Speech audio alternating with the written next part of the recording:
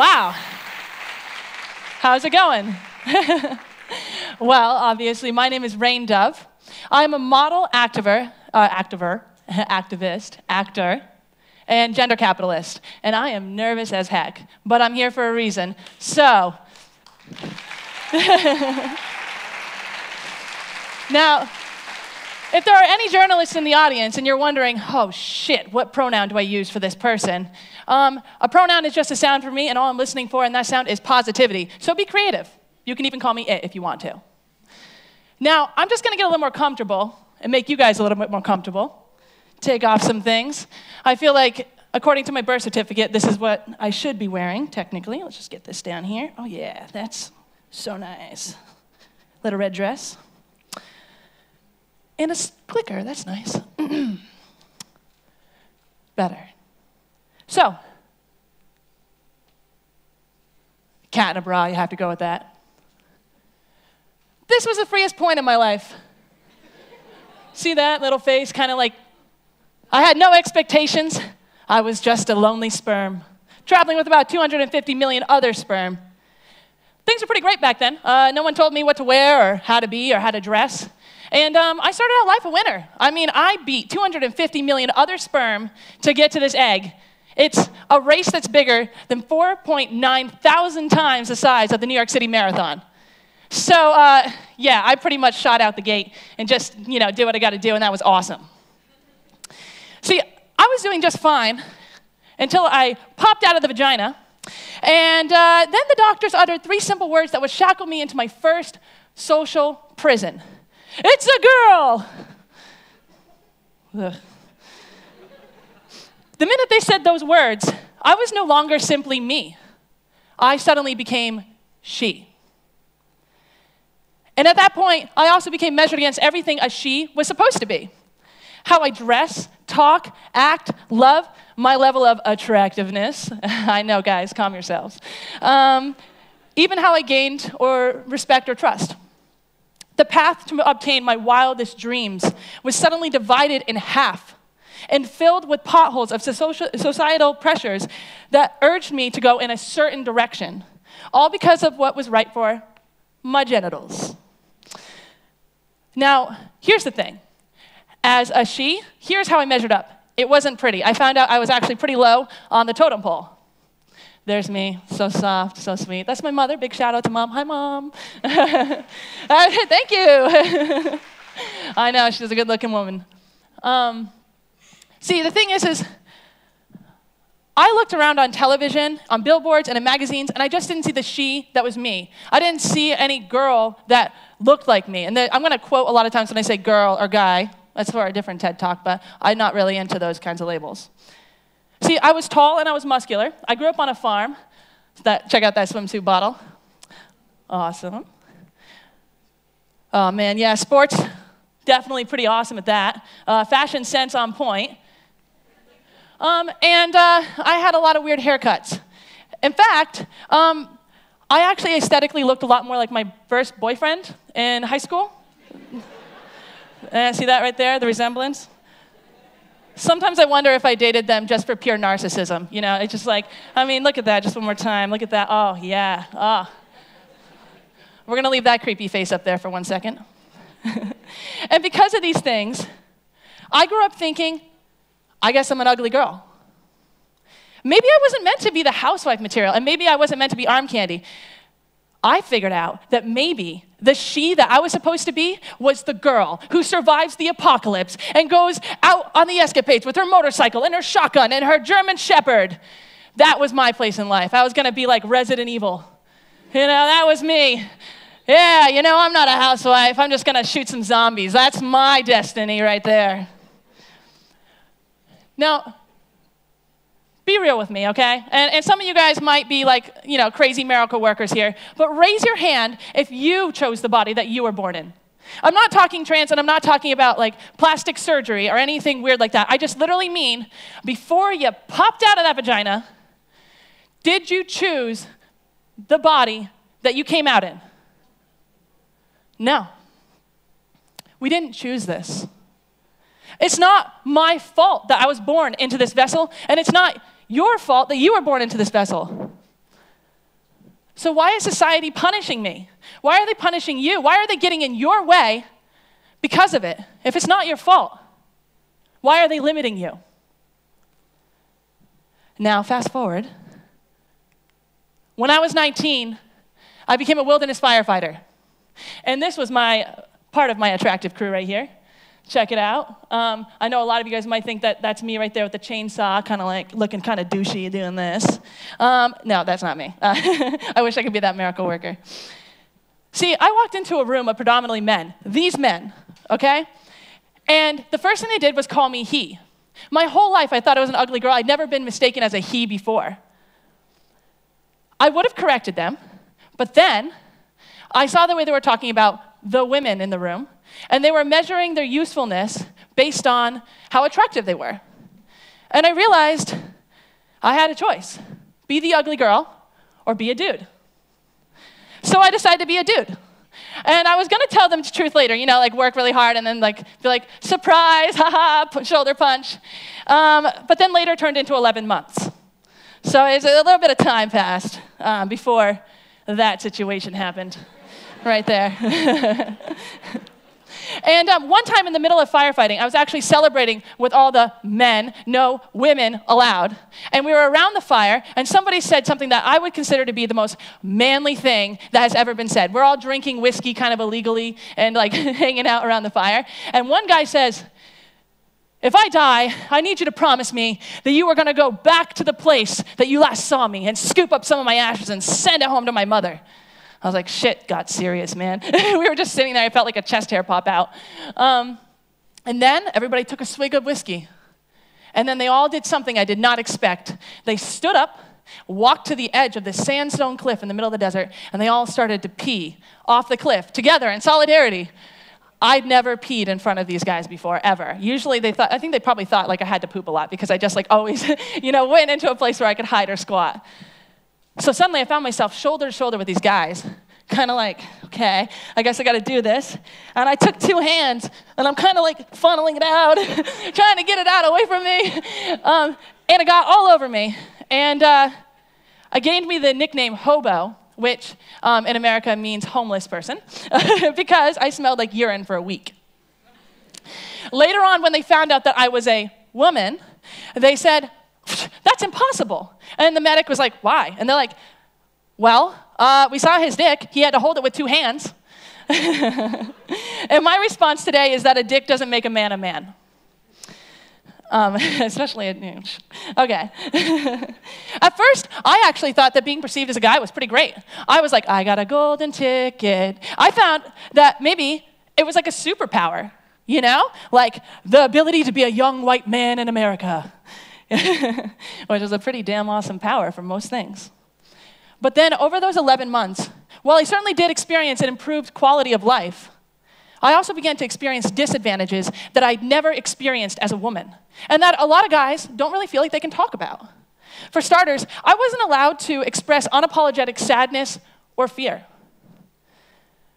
I couldn't express these things, and if I did, I better be able to just suck it up and show that I'm able to resolve. So if I cry, I have to be like, "But don't worry about me, bruh." Shoulder punch. I couldn't argue full force with another female firefighter. So if a female firefighter and I were having a conflict, she could yell at me. She could even slap me across the face. And she would be applauded for standing up to herself against a tall white guy. But if I were to slap her across the face, being perceived as male, I would probably go to jail. And then my life would be ruined. Now, by the way, nobody should ever slap anyone across the face, like ever. Don't do it. I'm not promoting violence here. But if you have to, like in a defense,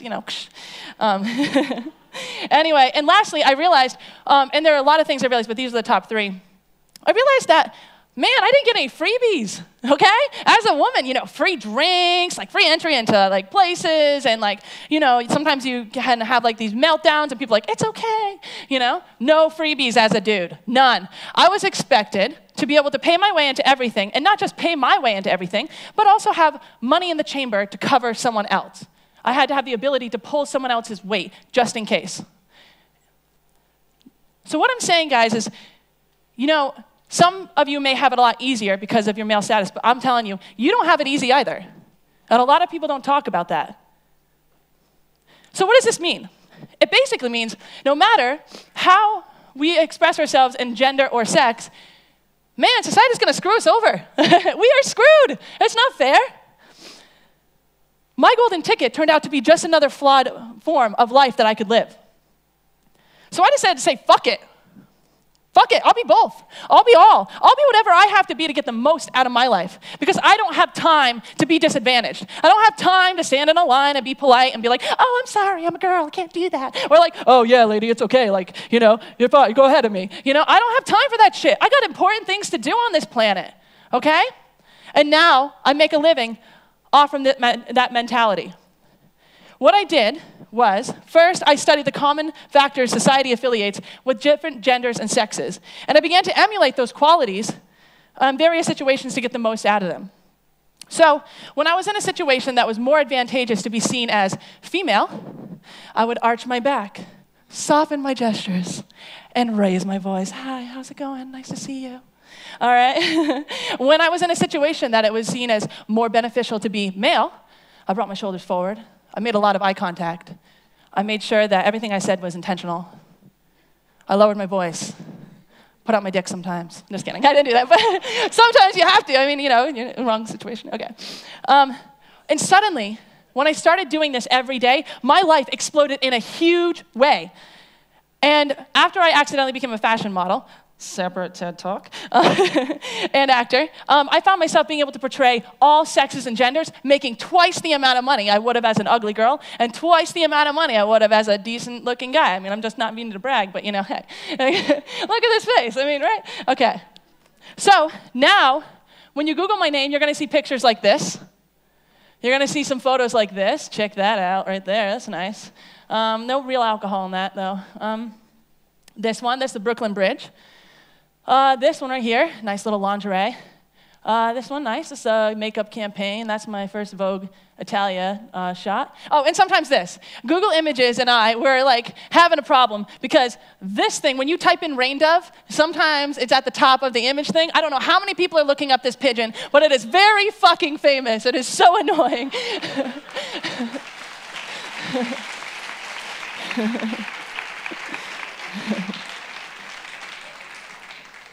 Now, after a period of time in the industry, okay, I decided to coin this term. I mean, this way of life.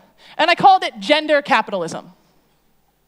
Now, gender capitalism is when you recognize society's perception of gender and make use of it in the most advantageous way. You capitalize on it. For me, that literally means presenting myself as what society deems to be male or female in a given situation to get the most out of it. Because I don't have time to fuck around, and it's your fault if you think I'm something else. Now, I'm going to give you an example of how I would use, personally, with my superpower, gender capitalism. Titanic. Long, sad movie, but walk with me here, okay? If I had gone onto the Titanic during this time period, I would have gotten a job as a male deckhand, making sure that my clothes are nice and baggy, make that eye contact, lower that voice, bring those shoulders forward, and I would have gotten paid 3 times more than the highest paid female working position on that ship. However, the minute that ship was sinking, and they said women and children first, I'm like off. I am on to those like boats. I am out of there because then at that point, if you're a dude, you have to stay behind and die. I'm not going to do that. Are you kidding me? I didn't make all this money as a deckhand to have to put up with that shit. And that is gender capitalism. Now, I don't feel bad about it. Some people would be like, hey, you know, you're kind of supporting these gender stereotypes and supporting this oppression, but that's the complete opposite. I fight stereotypes and oppression every day just by living unapologetically and letting other people around me live unapologetically. I ask the question, when did we take science and turn it into shackles? When? When was this such a big factor, this whole situation here? When did social opinion become fact that we have to live by? When did it become so dire to conform to a homogeneous binary standard? At one point, you know, it's true, the human race, I mean, we needed to survive. We needed to identify each other on like genitalia because we literally, pun intended, needed to know what we were fucking with. because the humans only lived for like 20, 30 years at one point. I mean, we had a hard time. We had to get society going. You know, we had to build up the population. That was something we designed so that we could have a more efficient population. But the human race has enough people now. The population is high enough. And in fact, we have dominated the planet to such a point that we are choking it with our needs. This social design that was once constructed for efficiency has now not only become inefficient, but has become detrimental to our well-being and ability to further our species. We don't need to grow our population anymore, okay? We need to feed the population we have. We need to water the population we have. We need to shelter the population we have. So we need to redesign society to maximize our potential to do that, which means getting out of the intellectual way of every single human so we can be the best we can to solve these problems. It is that simple. So what does it mean for you? Question on my talk. There's a little talking point right there, just taking a pivot. Well, not everybody here would deem themselves androgynous. I just want to say every human is androgynous. Androgyny is not the opinion of yourself, it's the other people's opinion of you. And everyone here is androgynous. You should be ambiguous. However, right now, the way the society stands, a lot of you probably can't be able to seamlessly walk through and pass as male or female on a straight, hard line. But being a gender capitalist doesn't mean that you have to do that, and it also doesn't mean that you have to not identify with your own gender. You don't have to be like, I am now in it. You can still say you're a she. You can say you're whatever you want. You can identify with whatever elements of you that you want to. It's just that you recognize how society sees gender, and you capitalize off of it. And there are only 2 rules to do this. It is a very simple thing. Rule number 1. Just going to put that there. Eliminate the limits. Stop telling yourself you can't do something because of who or what you are. And stop getting in other people's way of exceeding what society tells they are. I'm going to put that up there as a plug. Okay. Look, we were taught at birth to undercut ourselves, okay? We're taught not to think selfishly. And I know that a lot of us don't feel comfortable about bragging about ourselves or doing things to show off how awesome we are. Right? You're not allowed to be like, oh, I'm awesome, because some other person's going to be like, douchebag, you know? But the most selfless thing you can do is be a gender capitalist. Because when other people get in your way, they're not getting just in your way, they're getting in the way of all the good you have to offer them. So they're getting in their own way. And when you get in the way of other people, you're getting in the way of all the good those people can offer you. You're getting in your own way. So rule number 1, get the fuck out of your way. Get out the way. It's very simple. It's very, very simple. Rule number 2, if you see something, say something. Now, this slogan is very popular around the world. It's used for a lot of things. But it's popular for a reason. And it's as simple as it sounds. We need to be advocates for each other. For our coworkers, for our family, for the person that we're dating, hold them to equal standards, no matter what sex or gender they are, okay? Even for strangers, because those people might save your life one day.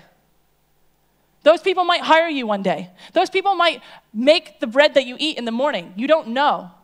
You have to lift them up, and you have to speak up for them.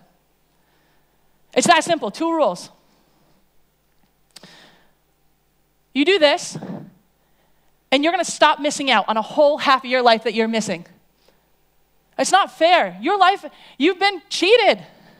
You lost a whole half of potential, a whole half of camaraderie, a whole half of you. And you had to fight damn hard to get to where you are right now. And it shouldn't be that hard. But you have to navigate through all these social pressures, and it's not fair. So to bring it back to the beginning, let's imagine a new world. A world where when you're born, they're not like, it's a girl, haha, or it's a boy. They say, it's a you. And you're taught about yourself in a scientific way, not a social way. Instead of saying, you're more likely to act like this because you're a male or a female, people will say to you, okay, you have these hormonal levels, You have these chemicals in your body, you have these chromosomal elements, and you have these different physiological attributes. You may be likely to experience life in this particular way, but it's up to you. If you were taught about how your body works as a unique machine, things would be different. If you learned about you, you wouldn't feel like, oh, I'm an angry girl because you're not like all the other girls. Or I'm like a weak guy because you're comparing yourself to all the guys. You would compare yourself only to you. We aren't meant to be compared to anyone else. Okay? We aren't meant to look like anyone else. Look in the audience, everyone is so different. We don't look like ants. We don't look like grains of sand on the beach, and even those things are different when looked at underneath a microscope. You are not this vessel. Any person at any time, you could lose any of your senses, sight, smell, sound, taste, touch. You could lose any body part. You could lose your dick, okay? You could lose your tits, you could lose anything. All of the sexual organs, internal and external.